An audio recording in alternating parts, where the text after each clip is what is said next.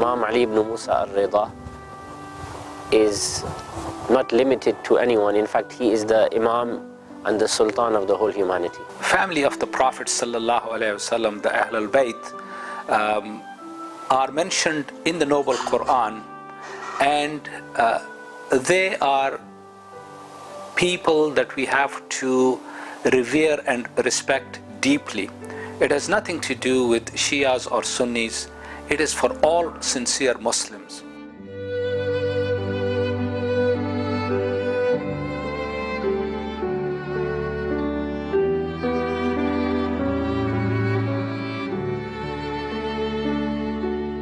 I had the honor of visiting his shrine several years ago, and I must admit that it was a very moving experience. And when we look into his life and we see how he served all of humanity, we learn that he was indeed a light in the time of darkness. When I entered the Haram, it's very difficult to describe.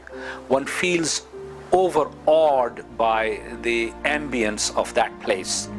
And of course, ultimately one makes one's way to the inner sanctuary where his mazar is located. It's a very, very moving experience.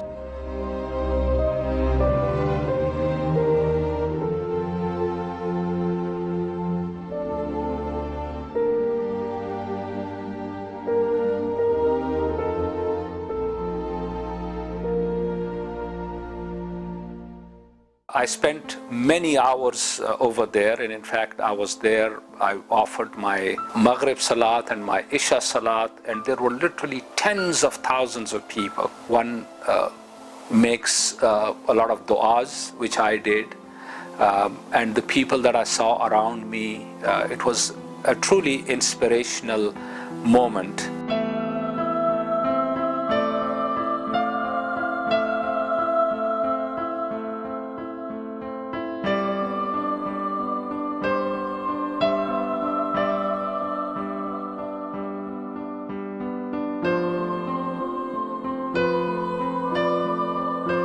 I went for Hajj the first time, and I glanced at the Kaaba.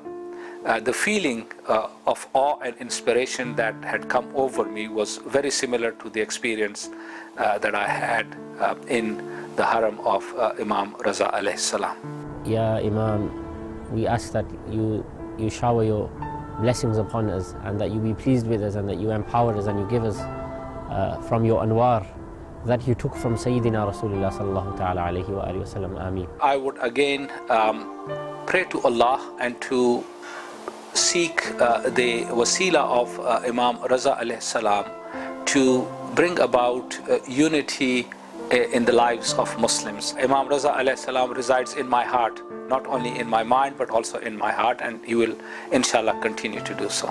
We ask our Imam to, through the treasures that he has been given from Allah Ta'ala, and through Sayyidina Rasulullah sallallahu alayhi wa sallam, we ask that he gives us from his blessings and from his asrar and from his anwar, that he illuminates us and that he envelopes us with his lutf and with his karam, and we ask that he grants us the opportunity to be with him and be at his maqam, inshaAllah ta'ala. Ameen.